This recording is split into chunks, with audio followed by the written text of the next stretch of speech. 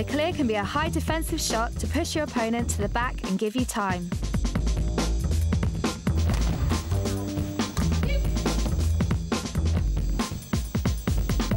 It can be a flat, attacking shot to get the shuttle behind your opponent.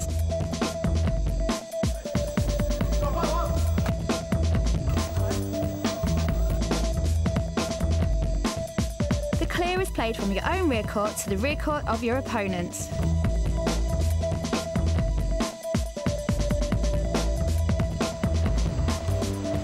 Top singles players must have superb control of the depth and trajectory of the clear.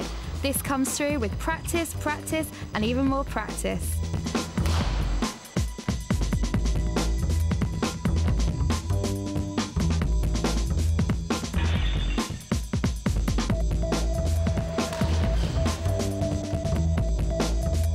Start with the split step, time to land just after your opponent's hit.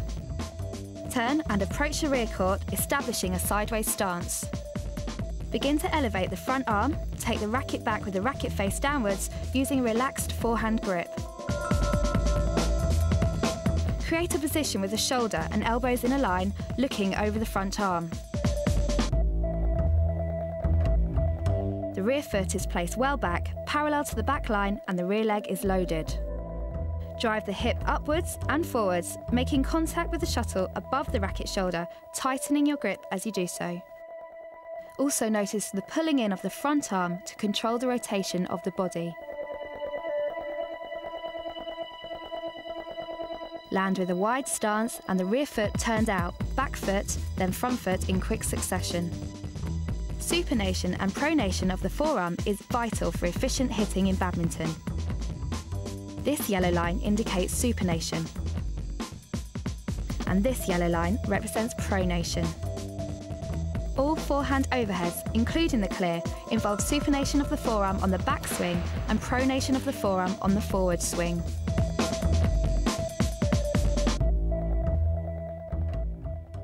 We can make you dance. We can make you dance.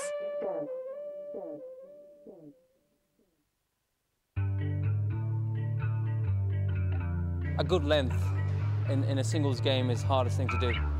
If you master a good length in a singles court, I think you pretty much you can compete with the best in the world.